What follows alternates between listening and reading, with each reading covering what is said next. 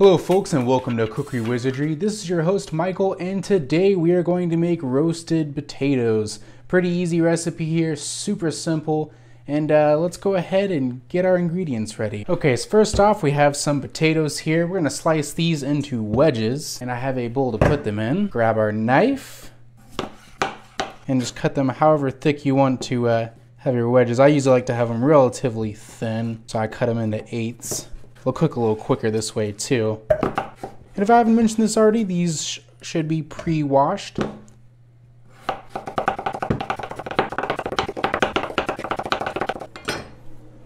Let's preheat our oven to about 450 degrees. Alright, now with our potatoes chopped here, let's go ahead and prep some other ingredients. Let's start out with some garlic. Gonna crush and mince these. The way I like to do it is just crush the crap out of them with a knife. That gets everything started to be real easy. You can just peel the skins off in no time. So just cut off the end here. Not the most edible part of garlic. I really don't have any particular measurements to this stuff here. I'd start out with about 3 cloves and then see how you like it with that much and then go from there. But I want mine super garlicky because last time I made it, they were good, but they could definitely use some more garlic, at least for my tastes. And the amount of potatoes I have here are 2 pounds, but yeah, you can use how many you have on hand. That's just how much I had left. And these are red potatoes, of course. Okay, so I'm gonna give it another smush. Try not to let everything fly around.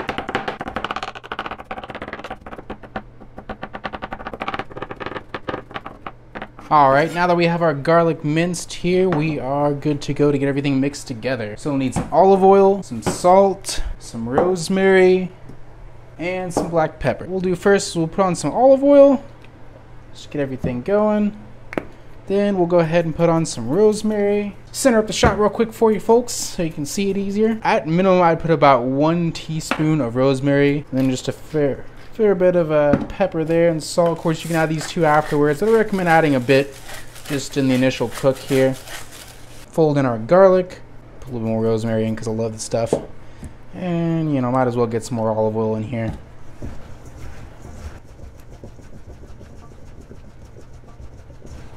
And if you have someone else helping you, have them just sprinkle in some more seasonings there as you see fit.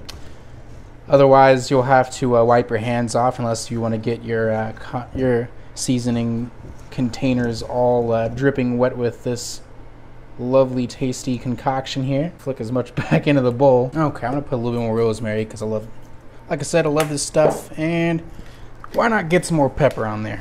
Mix it together one last time. We're ready to go here. Oven's just about done preheating, so I'm gonna go ahead and prep our pan. Alright, got our pans lined just with heavy duty aluminum foil, and we'll just go ahead and spread these out. Might as well make this a little easier on ourselves. Try to get them all touching the bottom here as best as I can. Okay, so we are ready to go. So let's go ahead and pop this into the oven. Now we're going to bake the potatoes inside the oven for about 15 minutes. Then flip them over and then cook them for another additional 15 minutes or until golden brown. Alright folks, thanks for watching here. If you liked the video, go ahead and hit that like button. Hey, subscribe if you haven't already, and check out some of our other videos here as well. Another thing I do want to note is you may want to coat the pan or the aluminum foil in some olive oil or other cooking oil because these things do tend to stick quite a bit here.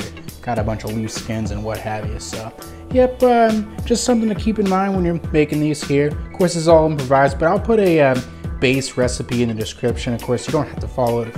You can put as much the ingredients you want in it there. Just, of course, experiment, see what tastes best for you there, and have a good day.